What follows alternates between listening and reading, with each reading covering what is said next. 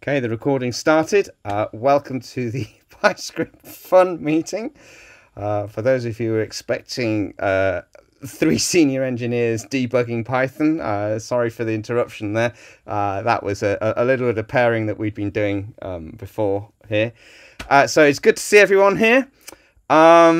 As always with PyScript Fun, it's all about having fun, and what you do is you turn up and you go, I've got a demo, here's my demo, it's rather cool, and we ask you questions. So if you have a demo, put your hand up now. Andrea's got a demo, that's cool. So Andrea, he's got two demos, or are you doing the bunny ears sign? Because, you know, it's... Oh man, look at that! So if you do V for victory, it's going to give me balloons. There we go. Oh no. Yeah, okay. There we go. I don't know. It's who knows what these gestures are. Yes. So the floor is yours, Andrea. Go for it.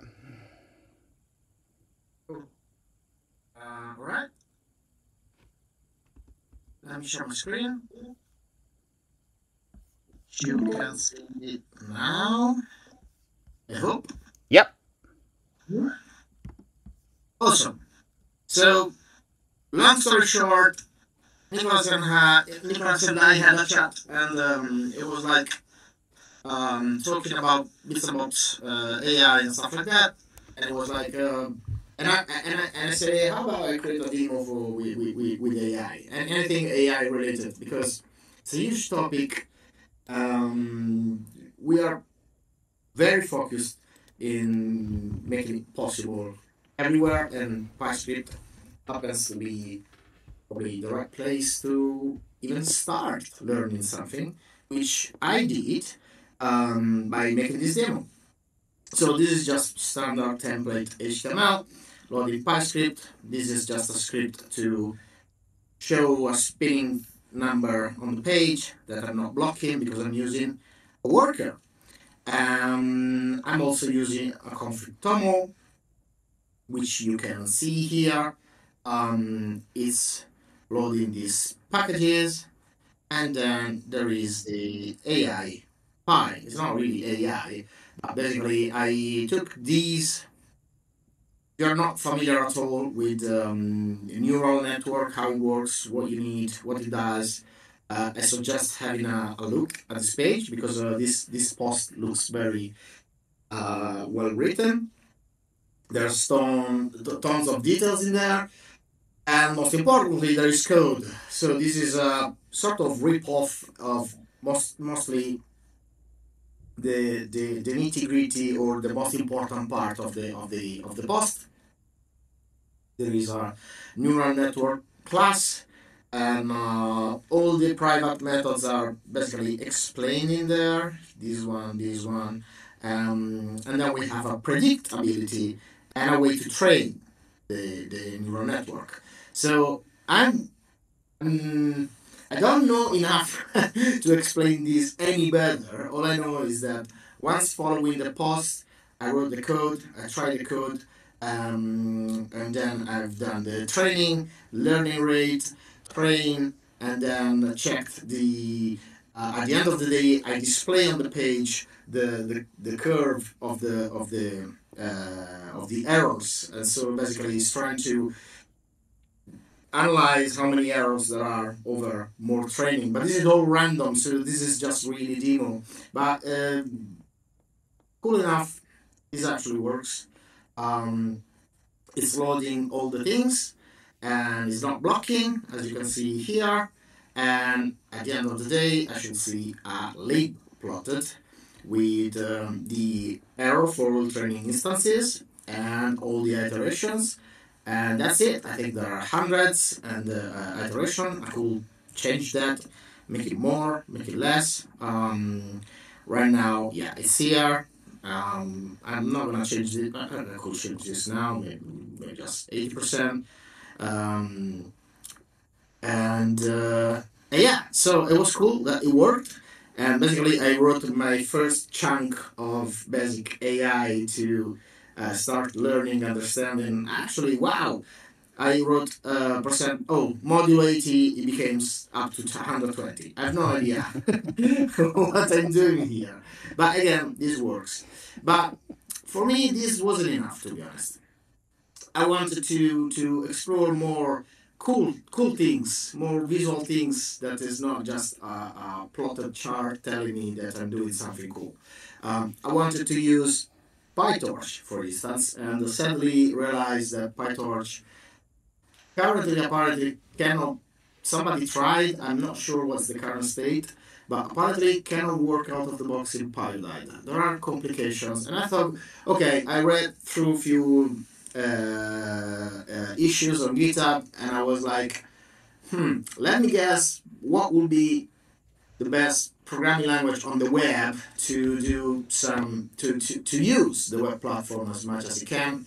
Turns out JavaScript libraries are pretty cool because they can hook into even GPU power using WebGL or either WebGPU most recently. And there is this library called ML5. I might share a link after. But ML5 is based on TensorFlow.js, and it was straightforward. So I just literally mostly copy and paste the little piece of code. So this is again the template. This time I'm using MicroPython instead of PyLite. I'm not using workers because in this case the library needs, unfortunately, it looks for the window in the global scope.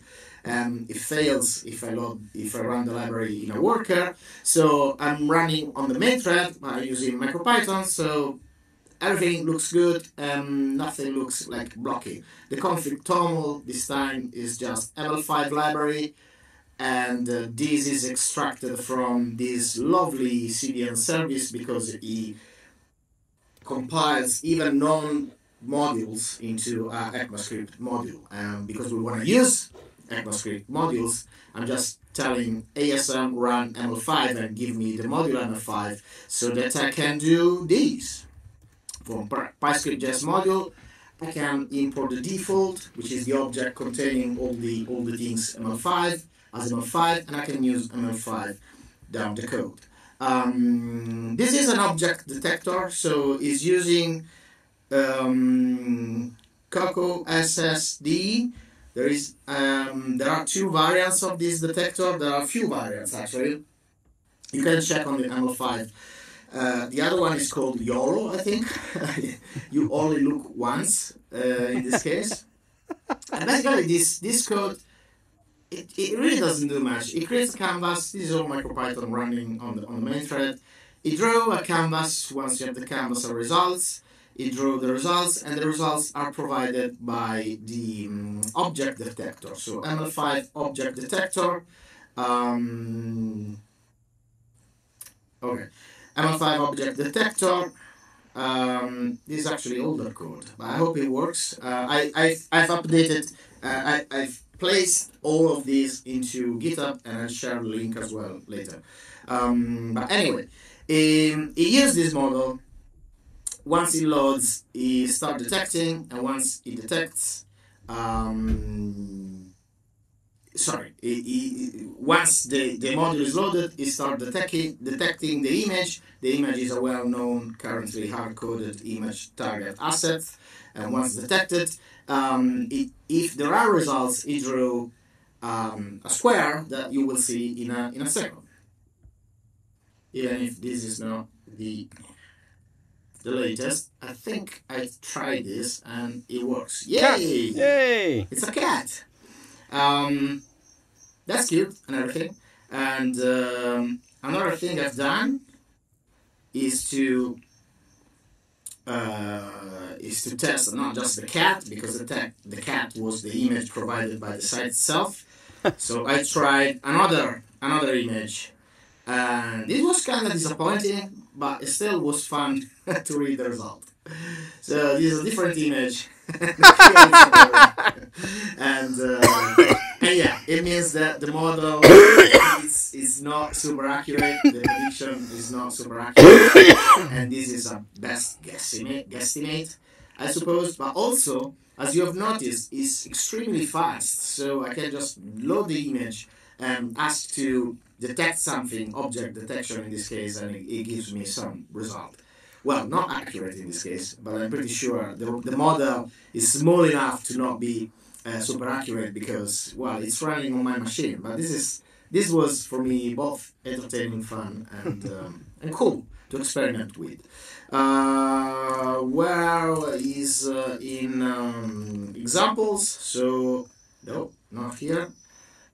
So I have github.com web reflection examples. I created a folder. I created this just today, and you can see and you can try neural network and ML5. Cool part is that actually this should work already on GitHub. So I'm publishing by GitHub pages. So examples, yeah. So the neural network hopefully will show up at some point, but there should be also the ML5 thing. Yeah, that's the chart. And now the ML5. There's a cat. And so feel free to clone and play around with. These are just most two basic demo, but a while ago I complained that I keep writing a lot of demo cool stuff and then there's nowhere to find these. And so I put everything into GitHub now, and I will keep doing this for the next fun demos time. That's it. I'm gonna stop sharing. Bravo. Okay, any questions for Andrea? Mador? Yeah, no, not a question. So I guess the neural network that you had was just a two-layer network. So if you want some improvement, I have a script for a generalized n-layer neural network purely using NumPy, using all vectorized operations and minimum amount of for loops. So if you want to It use works that, on it works on PyScript, right? it should because it's pure NumPy. So yeah, I did it in university. So if you want it, it's there. You can replace it. Good Well, stuff. me personally, I was just curious to see if I can do anything at all, and it didn't take much time, and it was a quick learning, little quick learning experience, and it was fun. So I will definitely ask you for more when I need it. Thanks. Yeah. Okay, I've just been pinged by Chris at Tufts saying I'm trying to join, but Discord is updating and it won't let me do the thing, and it's stuck in an infinite loop, and so the poor fella is can't make it. That's great. Wait for the web. I'm on the web on a browser tab, and never have this issue. Yeah. But that's great. I mean, we're doing AI-ish things with neural networks. I'm in the middle of writing a blog post about how neural networks work. 20 years ago, my MSc dissertation was all about neural networks, and it turns out when it comes to the actual implementation layer of neural networks, not a lot has changed. What has changed is the amount of compute that gets, and the size of the neural networks, and also the way that the data is represented, and the way that's all used, vectors and all that sort of stuff. So I'm looking forward to finishing writing that blog post. But as part of that blog post, and this might be of interest to Jeff, I want to start including examples as I build up how you make the neural network in PyScript. So you should be able to use the PyEditor type thing to make the thing work. So watch this space. I think if we have more AI stuff, maybe LLMs and things like that, because that's the cool new kid on the block, especially if we can take the C code for the neural networks and compile it to WASM and then wrap that with Python, then we're going to be in an interesting place as well. If we can use the GPU APIs for the browser so that you can get to the local machine's GPU for the compute power as well, that's going to be interesting. But we're a long way off from getting to a mature example. These are just the very first steps in the snow in a vast field that we are yet to explore. So I would encourage folks to just have a lot of fun. I know, Madhur, you've been working on neural networks and things recently, and clearly Andrea has. I've been reacquainting myself with the state of the the universe in that case as well. Do we have any more demos for PyScript Fun for this week? Okay, well, we're 20 minutes in, so any more comments or suggestions or feedback or announcements or anything like that anyone needs to make? If not, then I'll declare the meeting closed. I'll just stop the recording.